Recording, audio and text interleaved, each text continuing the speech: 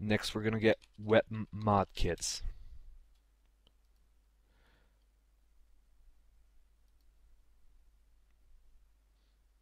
Now all you're going to need here is the main file, web mod kits.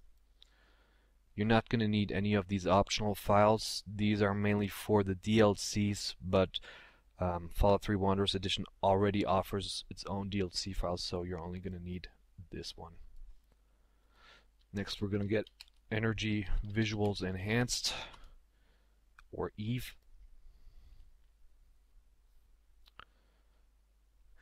And here again, take your time and really look what files are available. Of course we're going to need the main file.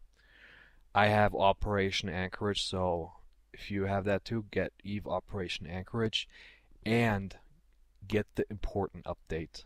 You require both the main file and the important update. So if in doubt, just read through the descriptions, read through the README. They should make it pretty clear which files you need. So in this case, get all three of those. Next we're going to get Project Beauty.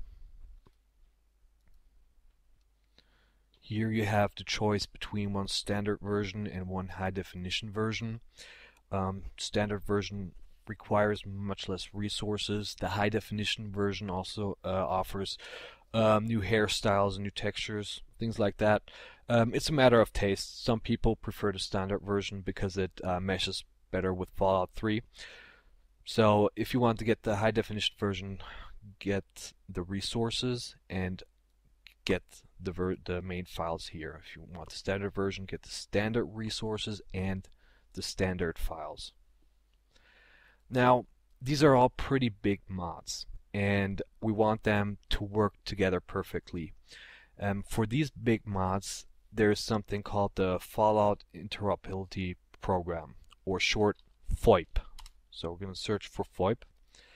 The FOIP page is pretty important. Here you will find a recommended load order directly in the description. Scroll down here and you'll see a load order directly how your mods have to be set up.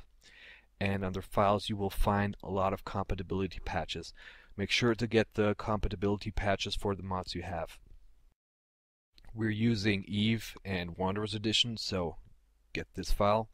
Also using Mart's Mutant Mod and FWE, so get this file. Same here.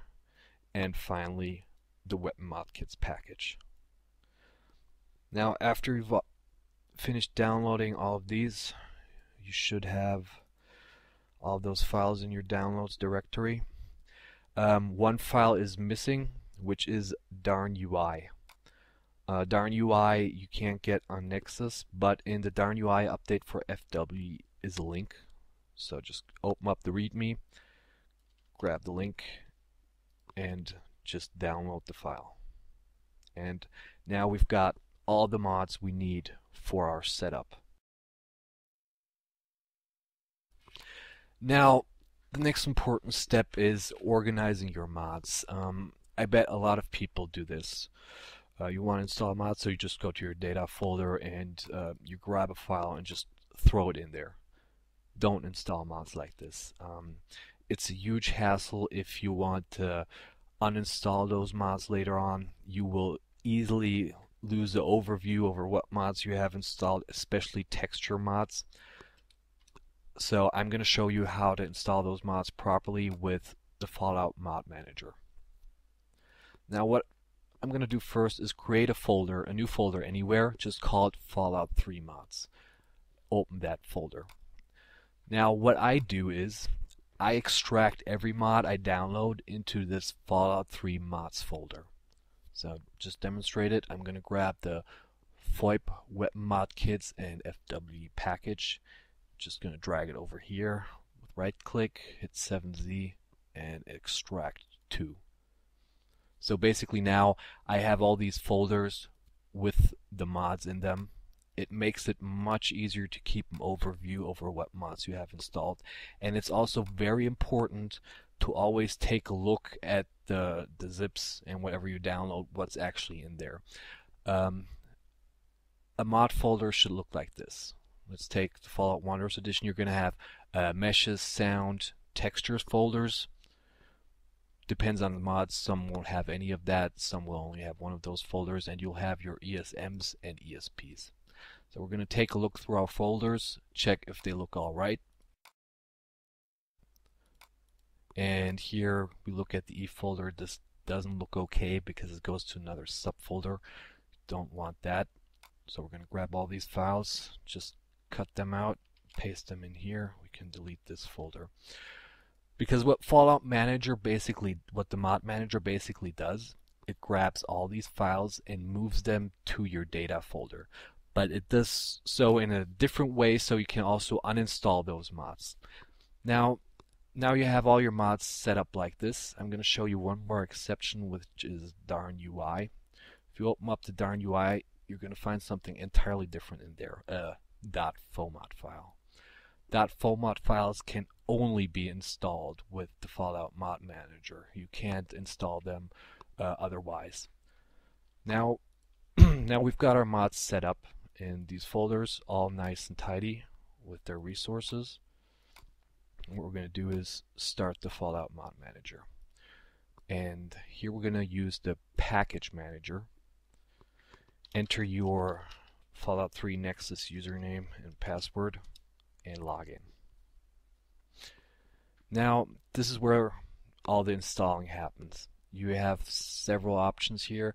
You can use Add New. With Add New you can select the file, which can be a zip, a 7z, or a FOMOD file, and install from there. Or you can use Create from Folder, which will create a FOMOD file from a certain folder. That's why we have these folders set up in this very specific way.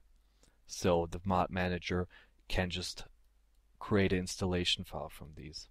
Now, just to show you again, we're just going to start with the installation of Mart's Mutant mod. Use Create from Folder, go to your Fallout Mods folder, go to the Mart's Mutant mod folder, and hit OK. Now what the Mod Manager does, it creates a FOMOD file which allows the Mod Manager to easily install and uninstall mods. Another good feature is that if you install a mod that overwrites another mod and later on uninstall it, Fallout Mod Manager will automatically restore the overwritten files. So you can't break your setup if you install mods like this. You're not going to lose textures or meshes. So it's always the best idea to install mods only via this Package Manager. Now I've skipped the video ahead a bit.